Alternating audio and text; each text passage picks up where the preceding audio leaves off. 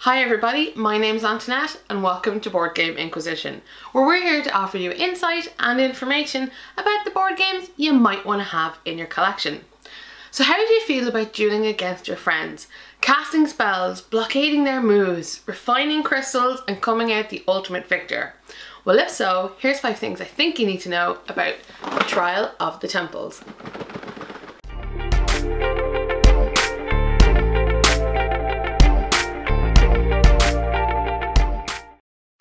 Thing 1, what's this game all about?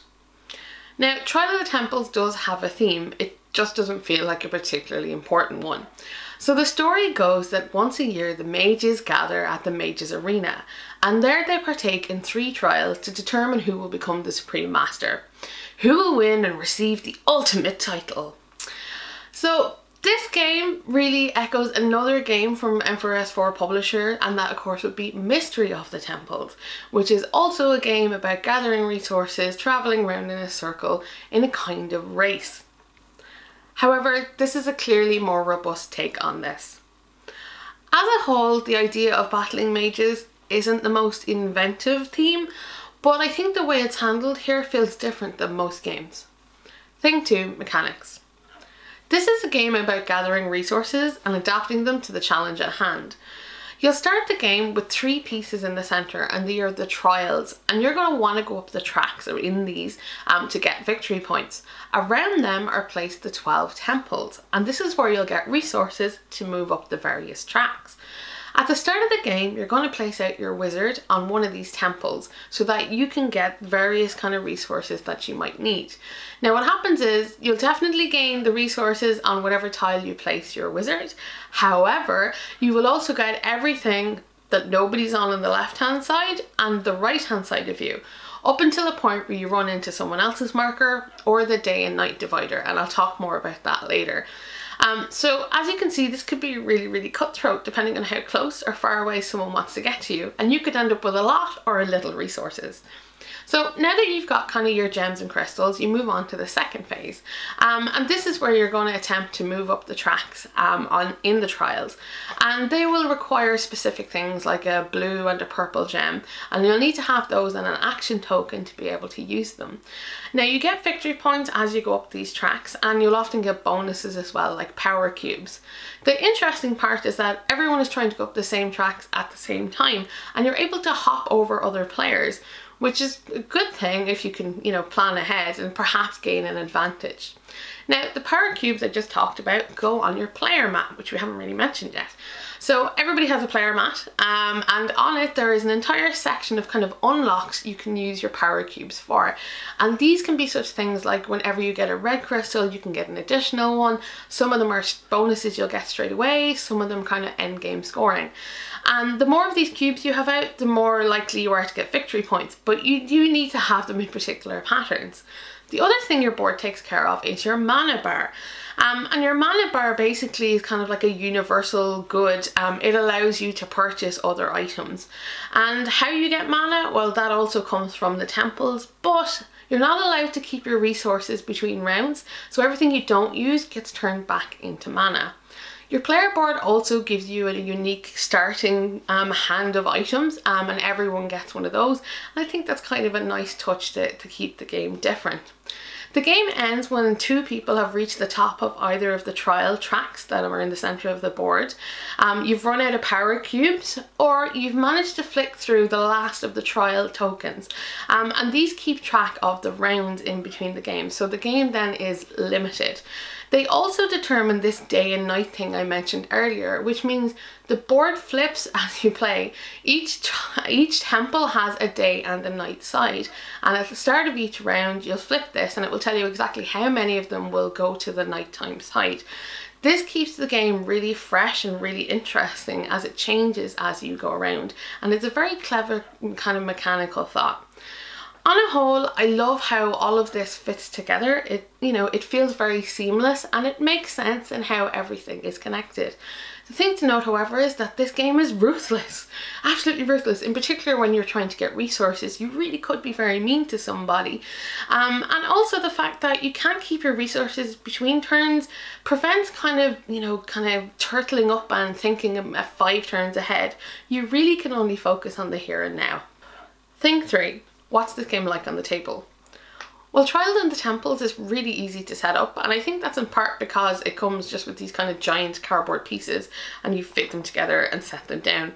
Not only that, but it doesn't take up a lot of space on the table either, despite looking, quite large. It's very compact, really. The rulebook that came with it is pretty great, and it didn't take us long to get started playing. For 2 of us it takes about 40 minutes to play, and that's with the special 2-player rules where you have dummy mages trying to go up on the trials. Now, the replayability here is something kind of special, and this is to do with this day and night track that the temples have. And what this means is that at the start of each round you'll flip over a tile and it will tell you how many temples will go into the night time. Each piece of cardboard has a day and a night side for the temples, and they're stunningly pretty, by the way, and they will give you or produce different resources on each side. So the board is forever changing, and then the ones that were on the night side the turn before turn back to daytime afterwards, so it's like a clock moving around the board. It's a very clever idea. It keeps the board fresh and exciting all of the time. Thing 4, aesthetics. Of all of the good looking games I own that get to the table, this is right up there with them. Everything about this game is stellar. I think there's something very interesting about the shape of it, because it's a circular board with circular pieces around it. It's very enticing, it's very interesting to look at, and it's very tactile too. The component quality here is pretty great. I love the big chunky pieces of cardboard for the tiles, which is a real step up from Mystery of the Temples. And all of the addition of these kind of coloured cubes and coloured gems and stuff really adds an element of whimsy and kind of delight. And while I think the theme in this game isn't particularly strong, I do think the art choices are. Everything in here just fits so well together and really evokes kind of glee and fun and awe at all of these magical feats.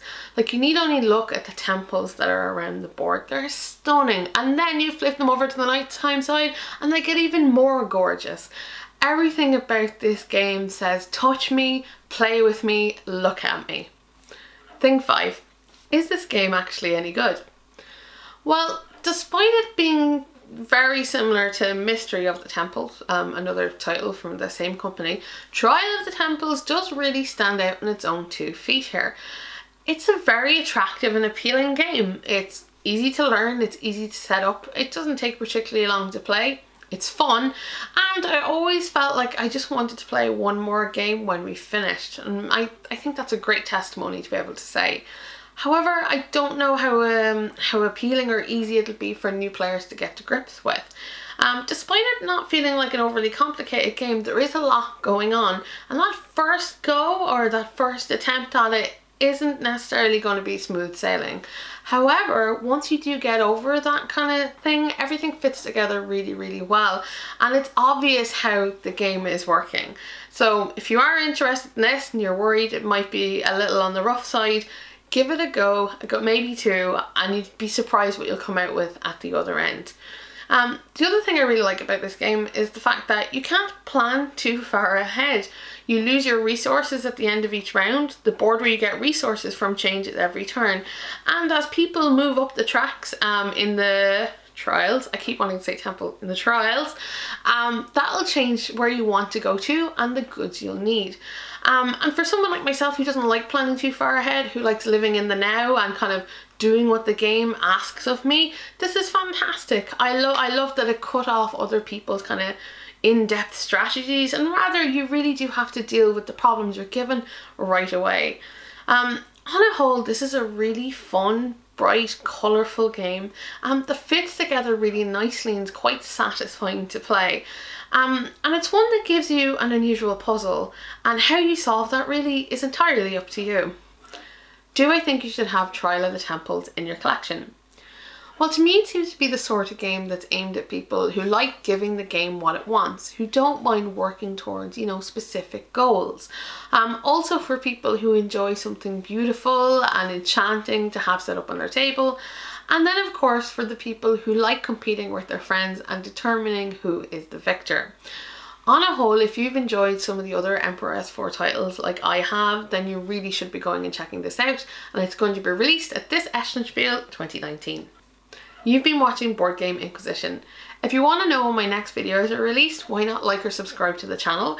Or if you've got any comments or queries you'd like to make about Trial of the Temples, why not leave them in the comment box below? I really like hearing from people. It like totally makes my day. And until next time, I'll be here playing games, asking questions, and of course perusing my collection. Take care, everybody.